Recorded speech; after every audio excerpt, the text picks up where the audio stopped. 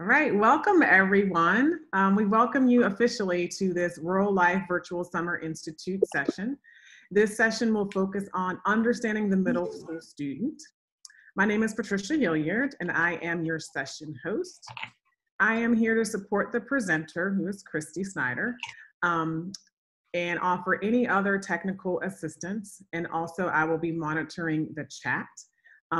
At the end, John will share an evaluation link with you that will give you more information about your certificate. Also, we really highly encourage you to share any questions, suggestions, or clarifications that you have in the chat. Again, I will be monitoring that as closely as possible and bringing up any questions directly to our presenter. So without further ado, I would like to introduce you to your session presenter and facilitator, Christy Snyder. Yay. All right, welcome again, guys. We're so glad that you've joined us today for Understanding the Middle School Student. And before we get started, I'd like to talk with you just a minute about Zoom. Some of us are familiar with Zoom, probably more so than you ever thought you were going to be. But in case you're fairly new to Zoom, let's talk about a couple of tools. First of all, along the bottom of your toolbar, you'll see your video and microphone options. We would love to see your faces. I know it's awkward, but being able to see you helps to warm up what is otherwise a pretty sterile environment. So if you haven't started your video, I would encourage you to do that now. Also, your microphone can be muted or not. To keep the background noise at a minimum, we ask that you keep yourself muted unless, of course, you're sharing a comment or asking a question. And speaking of questions and comments, you'll notice that little chat bubble in your toolbar. Please feel free to click that. It will open up a little chat pane to the side, and you can ask questions and make comments using that chat feature at any time during the presentation. Also, when I share my screen, it usually forces you into full screen mode. If that's not working for you, you can just hit the escape button on your computer, and that will exit you out of that full screen mode. Also, feel free to minimize or expand your participant window in whatever way works best for you. And one last thing before we get started, I need you to please add your grade level to your name window. And you can do this by hovering over and these three little dots will appear in the upper right-hand corner. If you click that, it will give you the option to rename. Please keep your name. Just simply add your grade level before it. And it's real important that that number come before your name. That's going to help make it a lot easier for John to place you in the appropriate breakout room. Thank you for doing this.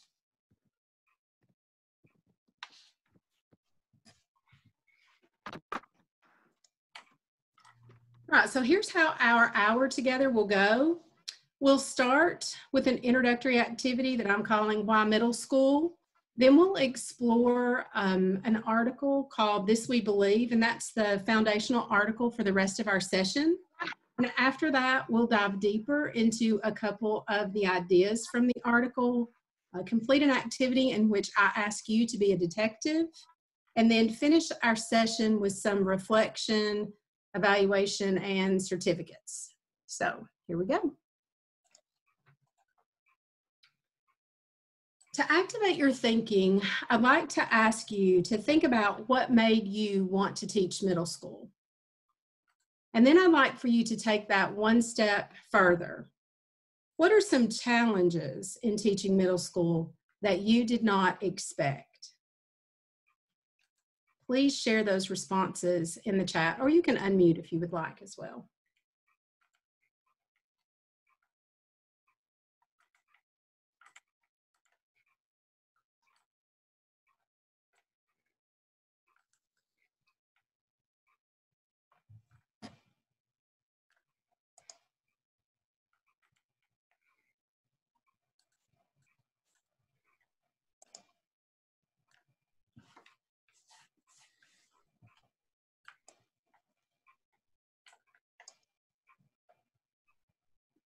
Trisha, I'm relying on you. I can't see the chat window. So far we have dealing with hormones. Yeah. Can you repeat the question one more time? Sure. What are some challenges that in teaching middle school that you didn't expect when you set out on this journey?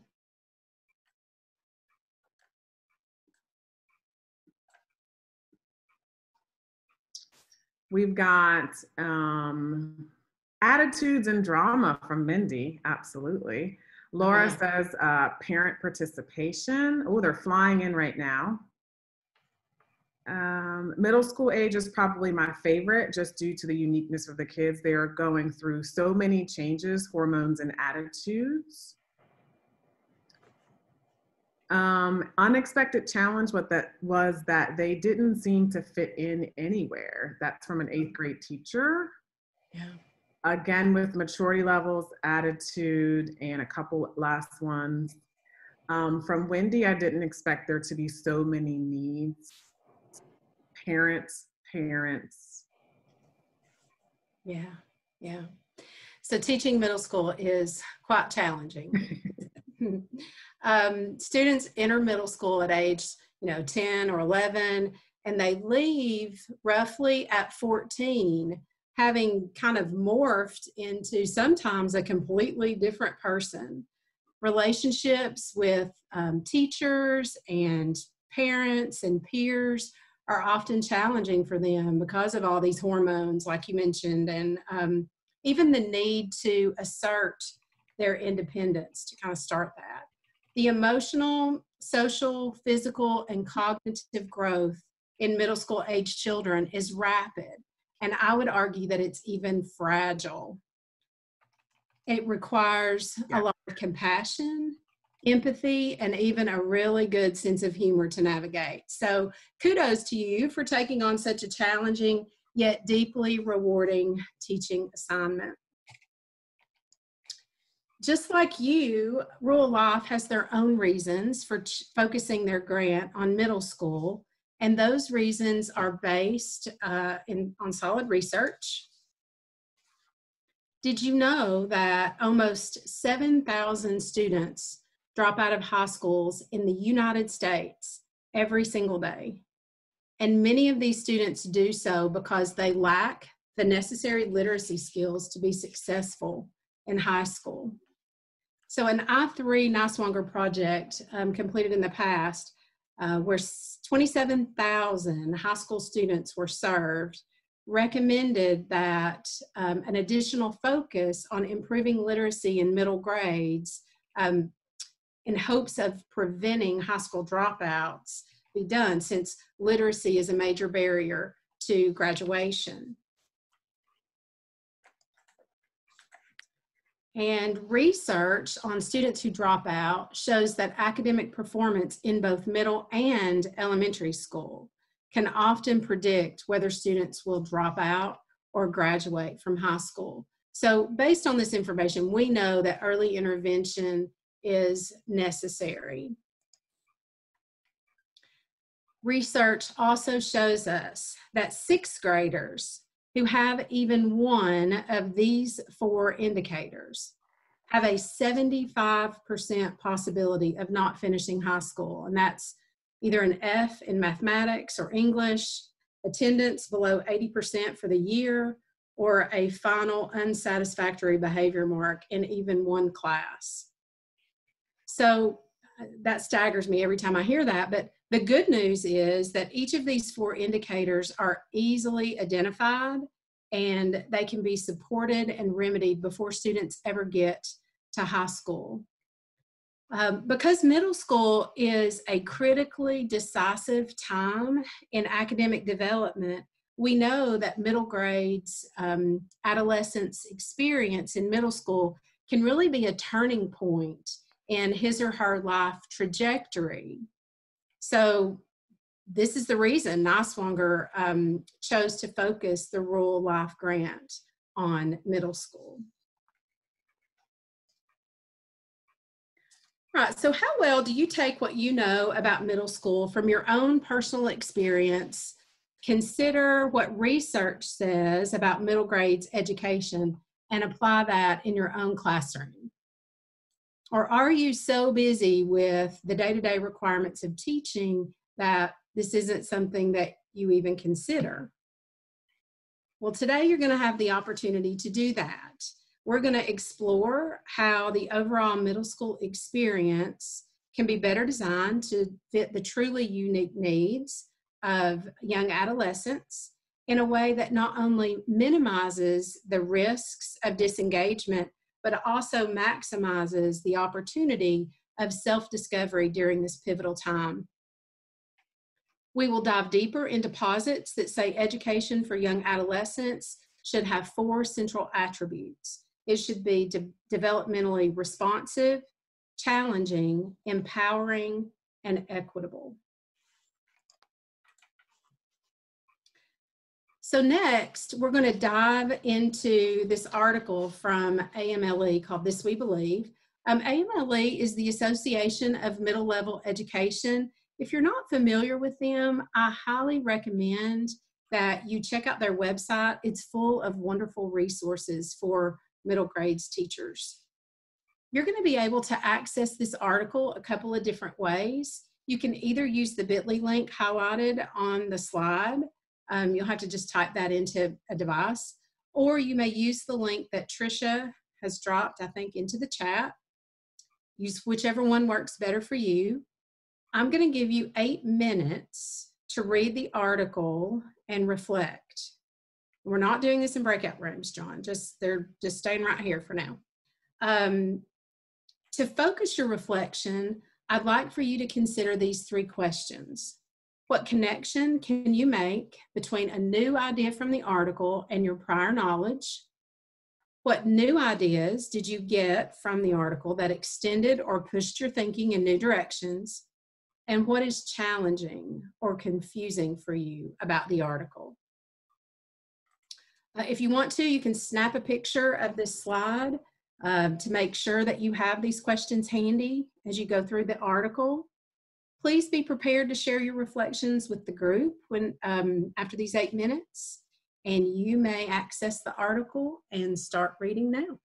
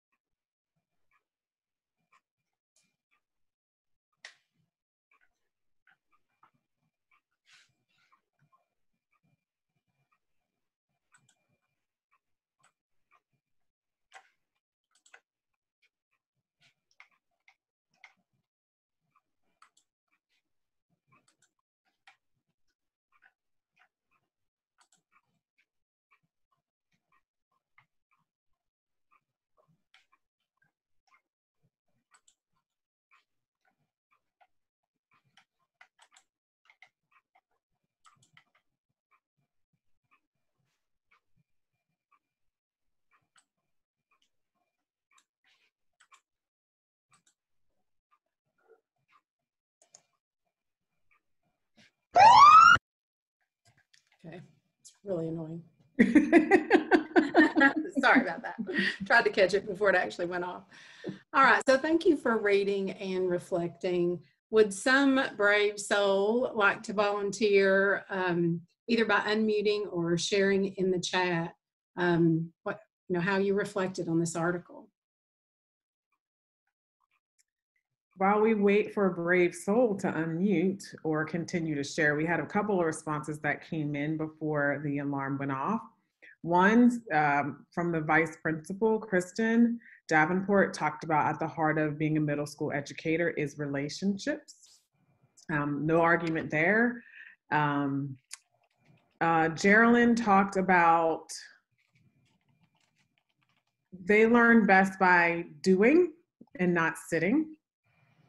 The idea of using the scientific method in a different way, letting students structure their own ideas instead of coming to class or coming with a set of rules. Yes, the only way, I really like this comment from, I guess, an art teacher, is the only way to establish that classroom management is through relationships.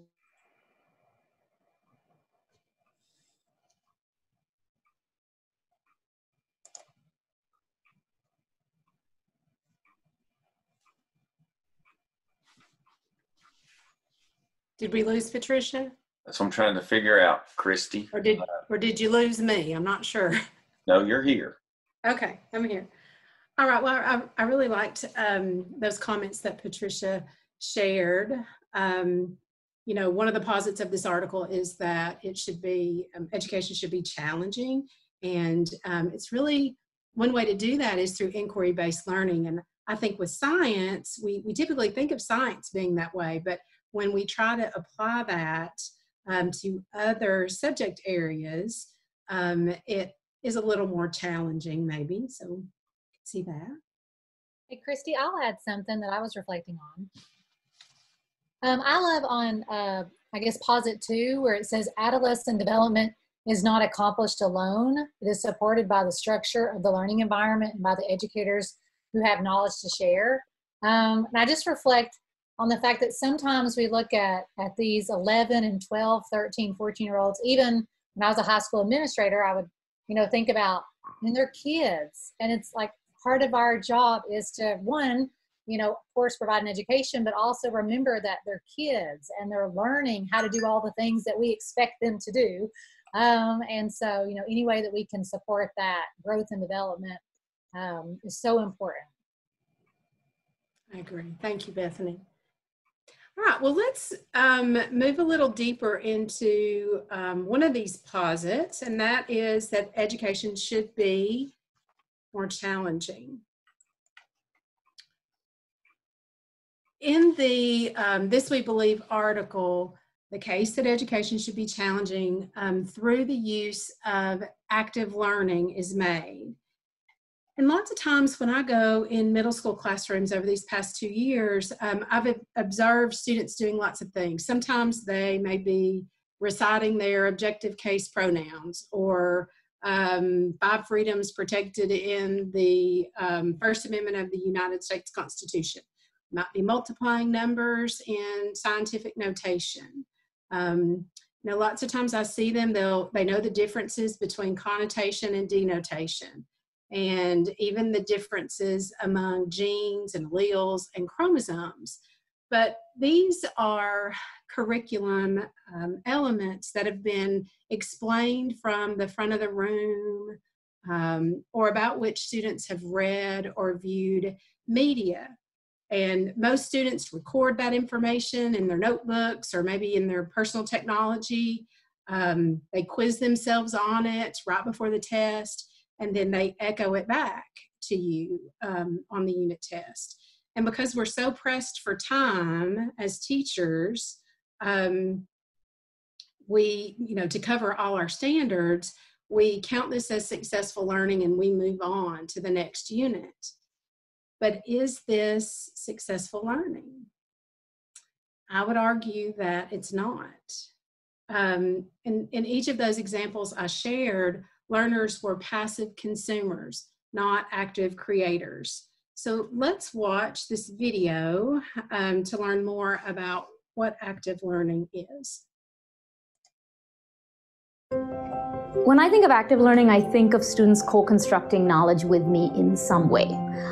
That could be a project, it could be around a discussion, it could be a fishbowl. When I see a classroom where students are talking more to each other than listening to the professor, that to me is active learning. Active learning involves creating and constructing artifacts, such as a drawing or a painting or a sculpture. If you're in the performing arts, active learning is a performance. I get to be creative here, and I get to develop new things and new activities, and even things with real life like paper and scissors, and having students construct and build and perform. Active learning is as much figuring out what the questions are as it is figuring out what the answers to those questions are. In fact, the questions are far more important than the answers. Choosing meaningful activities or questions is at the heart of what makes active learning effective. We need to ask them questions that offer opportunities for meaningful thinking. Active learning is the only thing I do these days. I don't lecture if I can help it. When I think back to my college experience, the only courses I remember are the very few that I had that incorporated active learning. Looking back 10 or 15 years later, I'm thinking, I wish I'd had more of that.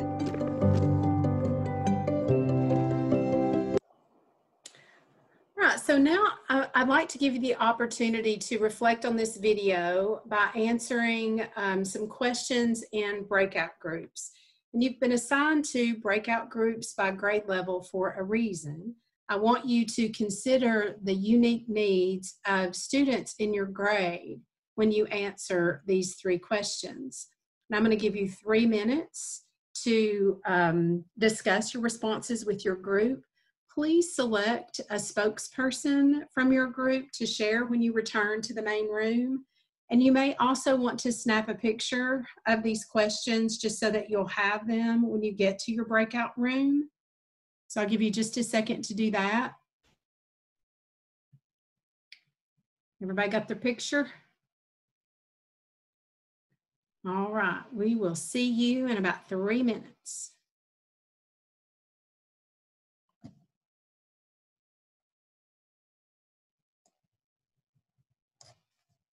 And John will send you an invitation to your breakout room. You just have to accept that.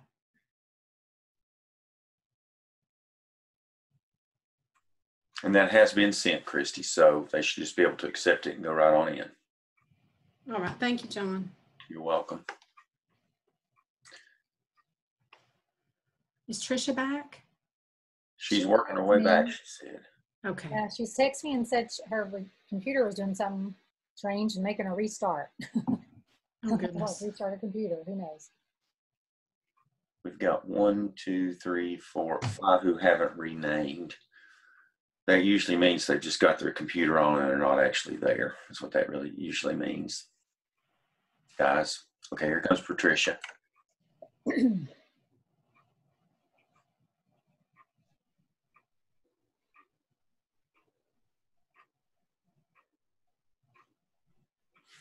Your name, John Scott. You may have to rename yourself. We have several John Scotts, which just happens when you come on through the website, which is fine.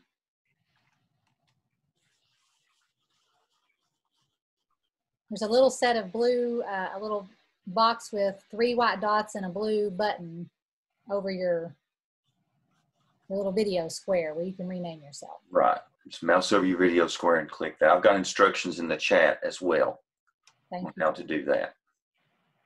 Christy, I'm back. I had some technical issues. All right. Glad you're back, Tricia.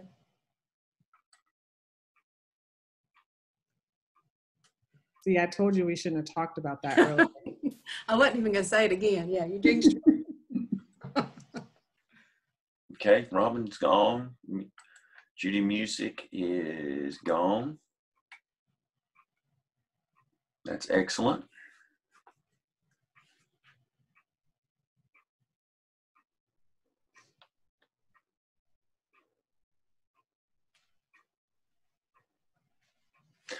Now, Christy, if you want to jump between rooms, I can make you the host temporarily. John, I honestly just Let want them to do their thing. if my internet is going to keep me up right now. All right, we're gonna leave it alone then. I am on my phone hotspot right now. Okay. Thank God they gave me a ton of extra data. Yeah. So I'm not using my video for that reason. Understood. They'll go 2 more times to these breakout rooms after We'll this. give Lynn 8th. And this one 6th. And that one 6th. Now we know who the people are.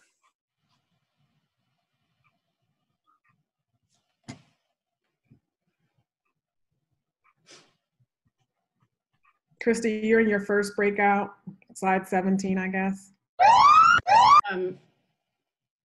No, 14. 14. Okay. Okay. Now when I close them, it takes 1 minute. So you just tell me when.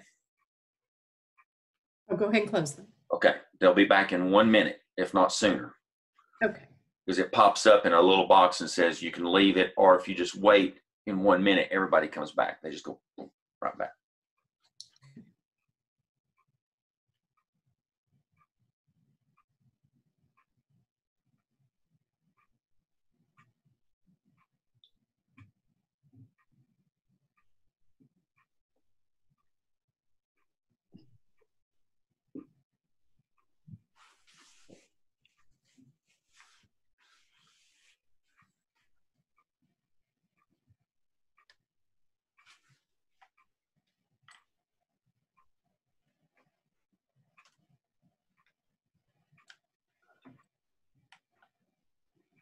I think that's been about a minute, John. 9 seconds left. Okay. At 5, 4, 3, 2, 1. They will start reappearing now. Okay.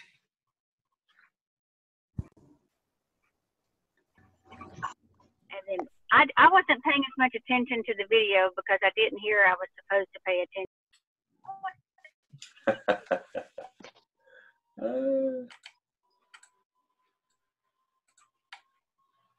All right. Hopefully most of you or all of you are back.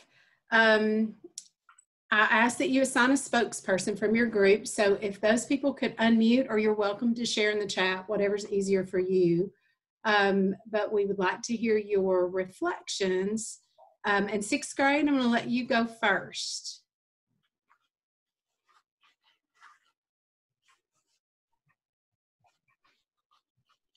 We have a 6th grade spokesperson. This is Kristen Davenport. I was in that group, and we basically talked about the struggles that the middle school kids go through at this age, not wanting to, I guess, be engaged in the work, and basically being spoon-fed was the catchphrase, you know, from elementary school to middle school. And I think reflecting back to the video, questioning is probably in relationships, questioning is our main source of just drawing those kids in to want to participate and be engaged. Okay, thank you. Thank you. 7th grade. 7th grade, we talked a lot about how difficult it is to find the time in the curriculum to have a lot of meaningful discussion and to allow students to work at their own pace, or to kind of explore things, just because there's a new standard every day to cover. Okay. Did you discuss maybe any workarounds for that in your group?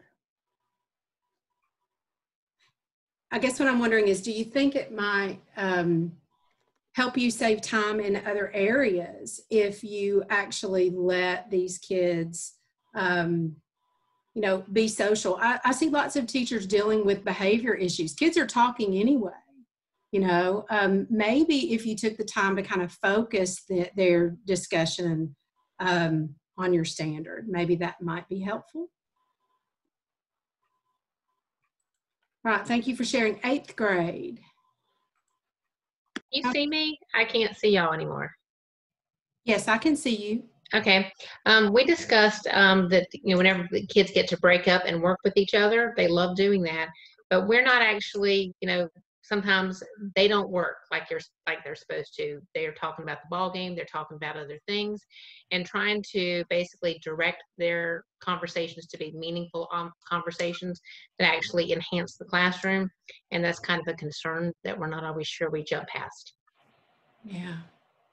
I see teachers who are most successful with that have taken time maybe at the beginning of the year to kind of teach a protocol, you know, how do you actually do accountable talk and that kind of thing.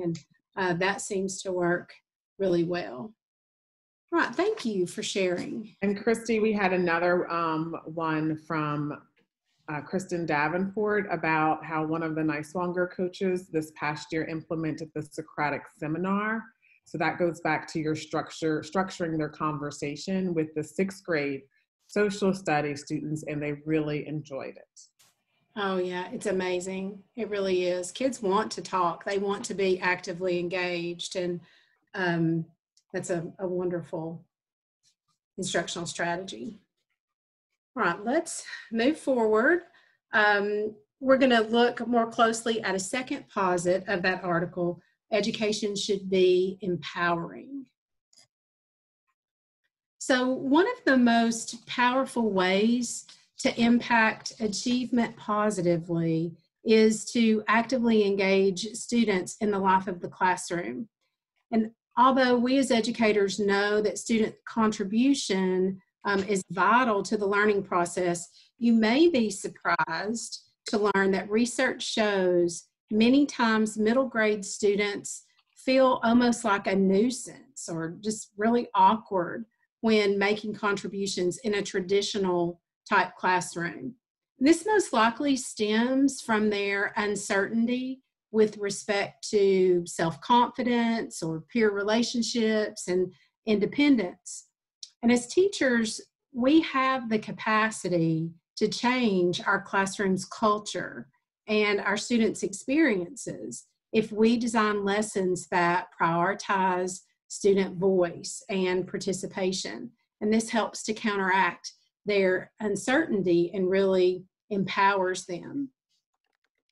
Elevating student voice is critical for other reasons. Douglas Fisher and Nancy Fry say the amount of talk that students do is directly correlated with their achievement. There are strategies that teachers can use to elevate student voice in order to strengthen relationships. We were talking about foster a sense of belonging, increase engagement, and inform instruction. So let's watch this video and see which of these strategies you can identify. So you're actually watching for a purpose. You're trying to identify these strategies that the teacher is using to elevate student voice.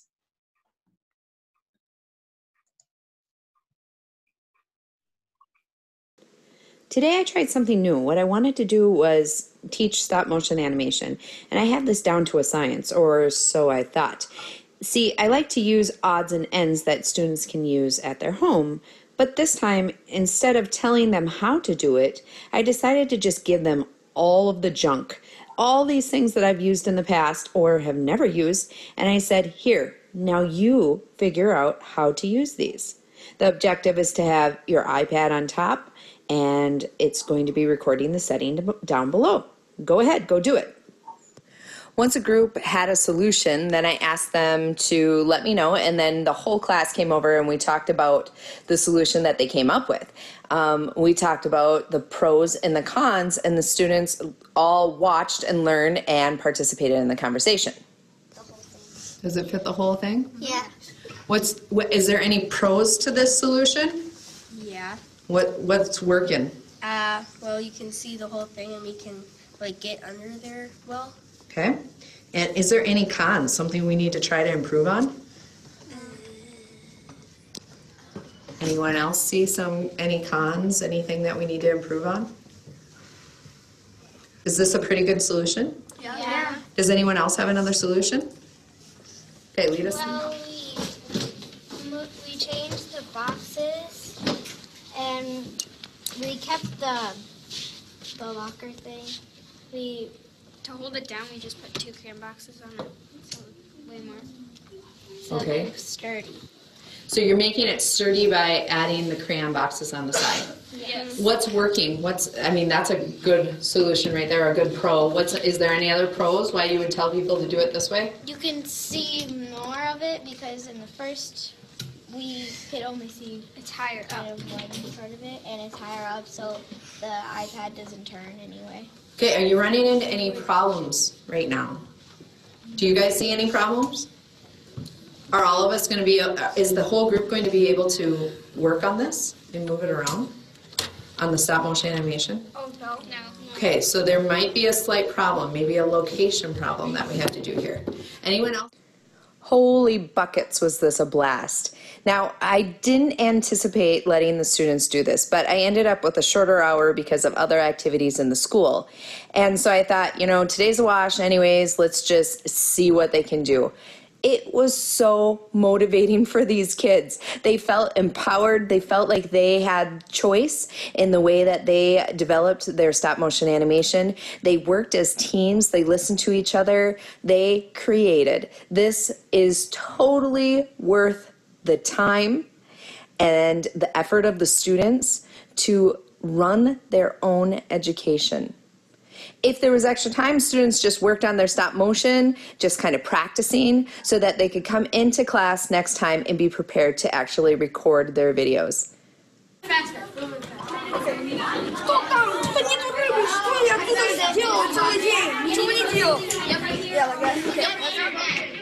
Do you hear all the noise in the classroom? That's the sound of learning, and it's music to my ears.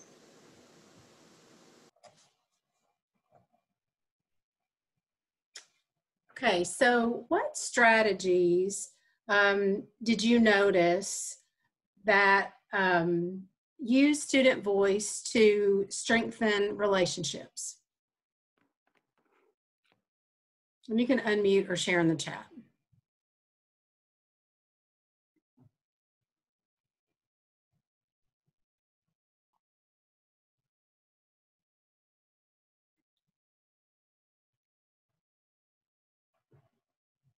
I can't see the chat. Trisha, can you? Yeah, we're just giving them think time. A couple Okay. of responses just came in. They had an objective in mind. They were naming the pros and the cons. Definitely questioning teamwork and creativity. The teacher kept asking questions. Again, back to the pros and the cons. Felt like they had voice. They solved a problem. It was evident that all voices, in fact, were valued, again, with the pros and cons. Yeah, I like that, Mindy. They were working as one and it felt comfortable to share. So especially with the younger ones, they felt comfortable enough to share, even if it wasn't the greatest idea. I added that on. Sarah, fun and educational.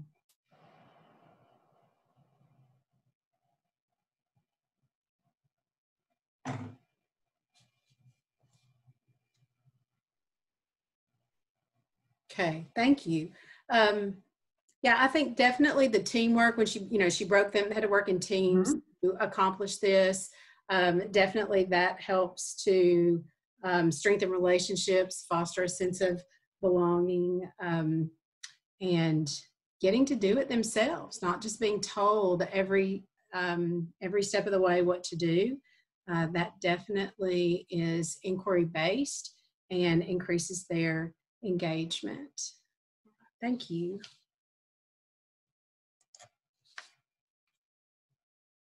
Now I'm going to give you the opportunity to reflect a little more deeply on the video by answering these questions in your breakout groups. And just like before, I'm going to give you 3 minutes to discuss your responses.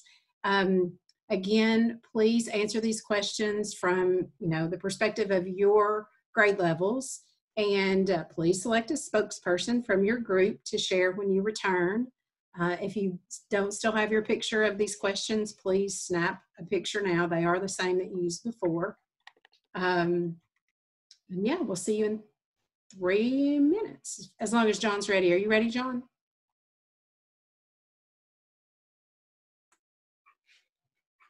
And they're off. All right, thank you. Okay. And Christy, there was a question from Miranda. She is the art teacher. She asked a really good question that'll give you 3 minutes to think about it. And how can we implement group work with social distancing? Yep. Oh. That's a good question. You have 2.5 minutes. Bethany. Well, I mean, I can think of, I think it's more about choosing a platform that you think works for you and your students. That's probably a good first step. If you're already in Canvas, what platforms are there? If you're already used to being on Zoom, how can you, use that in such a way that really fosters, productive group work, not just group work for the sake of saying you're getting people together, And also the use of roles. Yeah. So they all might be contributing equally, but through a different role. Like somebody, I don't know what the project is. Someone could be the poet, someone could be the artist, someone could be the business person. So there's another way that they can contribute by having different roles. Ooh, and I would also incorporate some type of like shared responsibility in terms of like a product that's created. And there's lots of collaborative, like even the Google Doc, where everybody is able to contribute at the same time, or you're, some type of, if the intent of the activity is to create something, and how do you ensure that kind of everybody's done their part, not in a punitive way necessarily, but just accountability and ownership, that everybody's kind of involved. And some of those things may be similar to what teachers were doing anyway, in their classrooms, and some may be new things to explore for some folks. I know I was in Gina's session where she was showing a couple apps that felt very tied to something you might do in art, and there were collaboration features, where more than one person could be, adding to the creation at one time. So I just think that's kind of cool. In the digital world, they were doing that? Yeah. Mm-hmm. Yeah. And there's links to her materials on our website, Christy. Okay. She had a ton of resources. Yeah. And one of it was free. Uh-huh. Mm-hmm. Okay, they're coming back. Okay. They still have 49 seconds, but that's okay.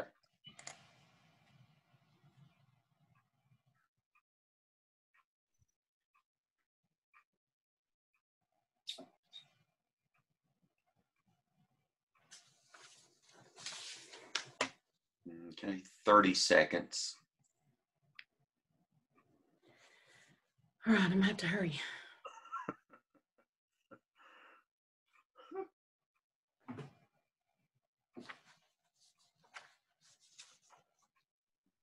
$15.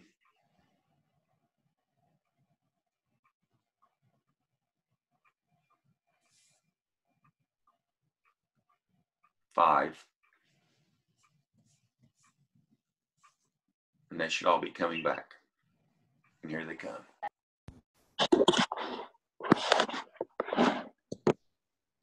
Hey guys, welcome back. For second time, I'm just going to kind of pare this down. I'd like to hear your reflections. 7th grade, if you would share your reflection from question number 1, what connection can you make between a new idea from the video and your prior knowledge? Judy, music, please do that.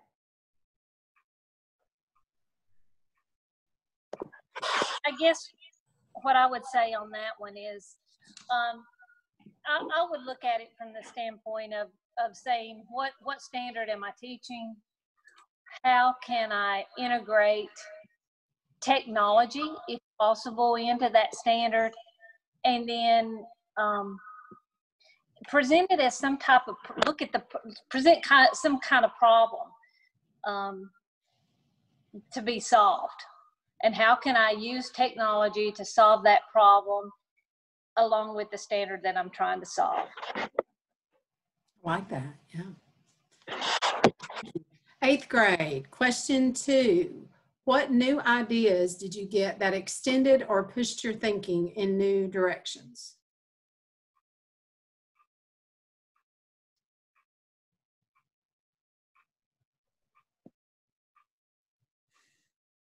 Anybody from 8th grade?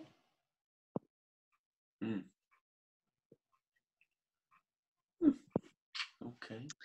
This is Anybody Lynn. else? Can you hear me? Yes. Okay, sorry. I'm on my iPhone 6 trying to make this work today. It's all right. You know, I would think that I think it's okay to try new things. I know for me, I tend to stick with what I know that works for me, I'm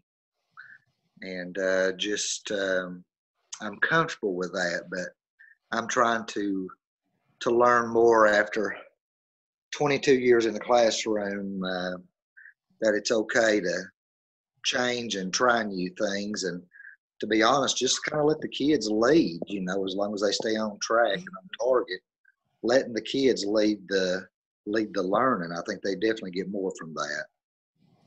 Absolutely. Yeah. Some guidelines from you, but yes, definitely. Thank you, Lynn. You. All right, 6th grade. Question number 3. What's challenging or confusing for you about this?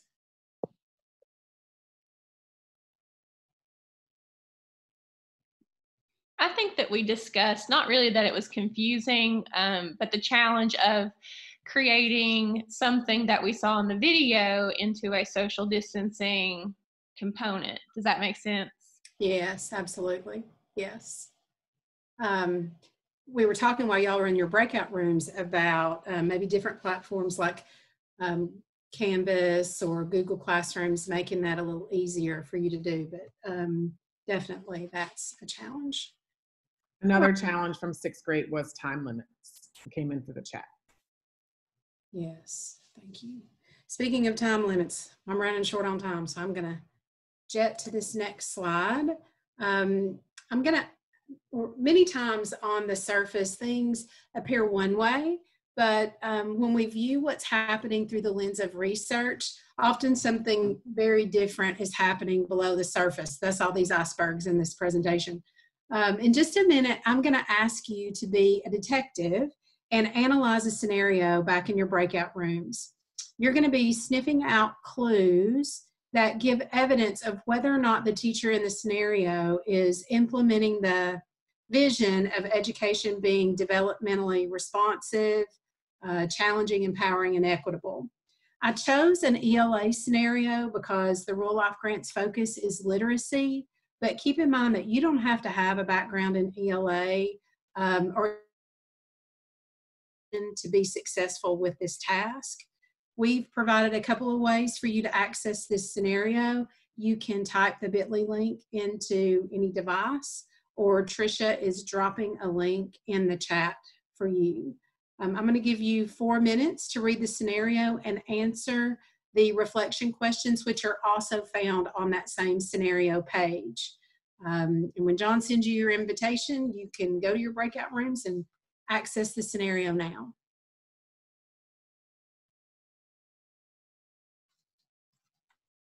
Okay, Christy, they're on the way. Thank you. Okay.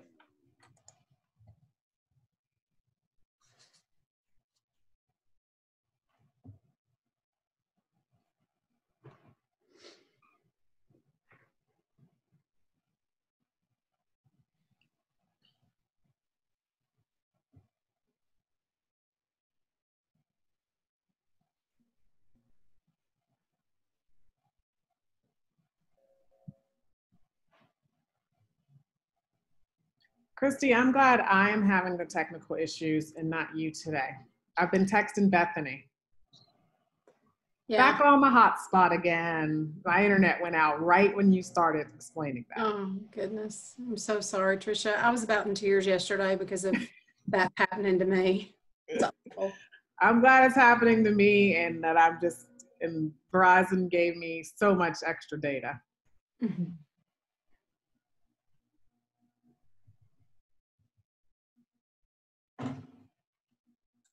I sent the link. I broadcasted it to all the rooms, Christy, as well. Okay. Oh, I didn't even know You have the ability to do that. You can broadcast messages into the rooms. Oh, that's wonderful. Thank you. Yeah, because they lose access to this chat when they go into their breakouts. So if they don't have it written down, didn't take a picture, that's right. The link is gone at that point. Yeah. So they've got the bit.ly in there now. Oh, I'm going to run out of time. I'm so sad. Yeah.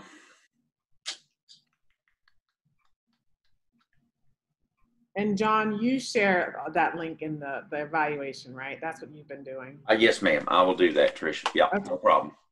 Let me get that copied and pasted right now and get it ready to go. And I need to turn that on. I guess I'm going to have to forego hearing the reflections right here or I won't finish. So, yeah.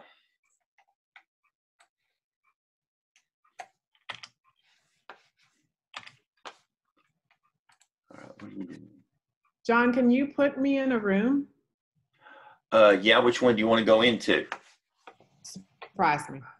Okay, let's go 6th grade, okay? All right. All right, let's see. Assigned to grade 6. There you go. Christy, I wonder if you could do some just all call share out on any of the 3 questions, just any kind of response, and people will add stuff to the chat. Yeah. I think most people have been to at least one other session, so they kind of know how the evaluation works. We could set that right on, right at 2 o'clock, so we don't have to wait no matter. Okay. I'll give you a couple minutes. I really wanted to do the futureme.org too, but I may not have time to do that. So that's right. Just stick it in your back pocket for a future session.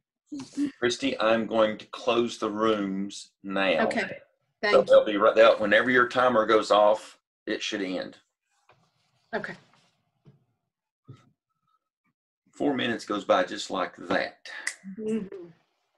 An hour this time has. Now, yesterday, an hour felt like an eternity. 10 days. But today, it's gone by really quickly. Oh, my.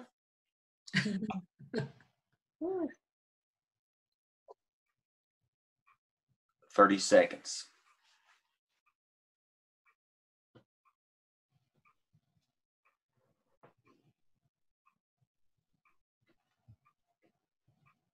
Christy, maybe ask for 1 or 2 volunteers because my room didn't have time to share. Right. They were still reading. Oh. Really? It was short. Reading and processing.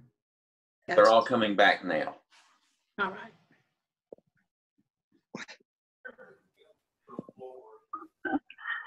right. Welcome back. For sake of time, could just maybe a couple of people volunteer to share your thoughts? 8th grade just basically talked about having time management issues in her classroom and maybe thought about getting them more into groups and discussing, like summarizing chapter 12 is in one group, chapter 13 is the other group, chapter 14 is the other group, and then the kids can share what their ideas are about the book. So she just seemed to have maybe a time management issue in her classroom. Okay. Anybody else? For 6th grade, I was saying that she could help the students to dive more into their discussion and their talk time after that turn and talk kind of moment in her lesson, instead of just getting them back on task onto another activity, have more of an in-depth conversation with some prompting, like guiding questions. Yeah, I love that idea. So turn and talks are not supposed to be for just one-word answer questions, right? They're really meant to get students to dive in more deeply to a text and kind of teach each other, not just answer one-word questions. So that's definitely a weakness for her in this scenario. And there are others. I really wish we had more time to dive into this a whole lot deeper, but we are out of time. Please remember that you can find our session materials. They're posted on the Virtual Summer Institute website along with a recording of today's session. And Tricia, if you're here, I'll turn this back over to you for just a minute. Yes, I am still here on my hotspot, of course. John just placed the link in the chat for the evaluation. It will not take you long at all to complete that evaluation, but your thoughts and your reflections are extremely important to the reflection and improvement upon any session. So please take your time in completing that. And on behalf of Christy and myself, we thank you so much for attending. Please feel free to hang around if you have any other questions or suggestions or comments that you wanted to vocalize and you weren't able to do it. So thank you and have a great afternoon. Thank you all. Yes, and I'll leave the meeting open for a couple more minutes so everybody has a chance to click on the link and complete the evaluation form if you would, please, especially if you want credit for today's course. Thank you.